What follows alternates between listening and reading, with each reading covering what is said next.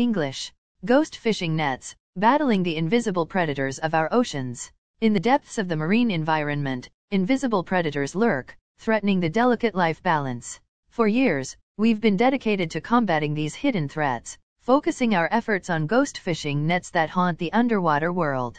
Our endeavors have taken us to various locations, including the SS Douglas, Tres Cruces, Cayahuanca, and more within Los Cóbanos Marine Protected Area. Ilopango Caldera has also had net cleanup days as well. In 2018, a significant milestone in our mission occurred when Professor Enrique Barraza and I represented El Salvador at the Global Ghost Gear Initiative Project, Latin American Ghost Gear Dive Workshop in Panama, hosted by the Smithsonian Institute.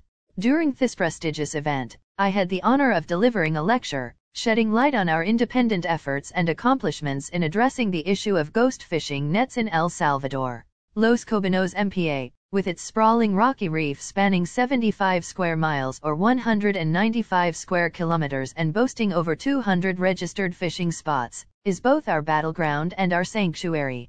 To safeguard this vital ecosystem, we've championed the need for up-to-date bathymetry to bridge the gaps in our knowledge. The MPA is governed by stringent regulations, including a prohibition on any form of net fishing and a mandate for the use of specific hooks by law. Our fight extends beyond these shores, as we confront the menace of illegal lobster fishing employing bottom nets and the widespread use of non-compliant hooks. We're driven by a deep commitment to preserving these marine habitats, ensuring their resilience for generations to come.